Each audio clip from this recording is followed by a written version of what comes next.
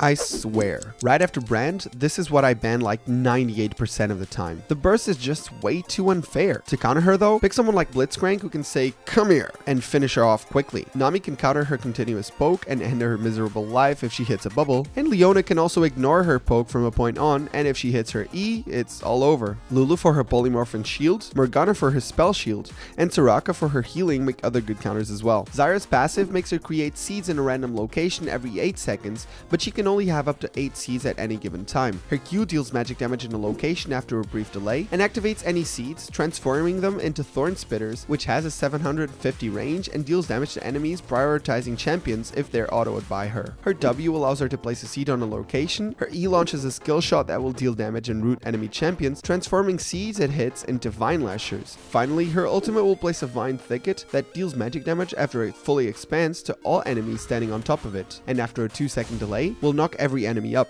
Getting hit by her E when she's at least level 3 is going to bring you down to 50% health if you're full HP. As for spells, it's either going to be Ignite or Exhaust, with Ignite being the more likely one. You on the other hand should take whatever you feel most comfortable with. In terms of power spikes, her level 2 can be dangerous if she's got a bunch of random seeds placed in the right place. But at level 3, she can place these willingly, so expect her to try and hit you with a knee as soon as she hits the mark. Level 6 can be scary, but she'll definitely not engage with her ultimate. She's not so reliant on items to deal damage, especially in the early to mid game, but Riley's and Leandry's really help out her plans become quite annoying. She falls off strongly in the late game when people have some MR, so just wait for a while if you're having trouble. Thanks for tuning in, good luck in your match, and remember,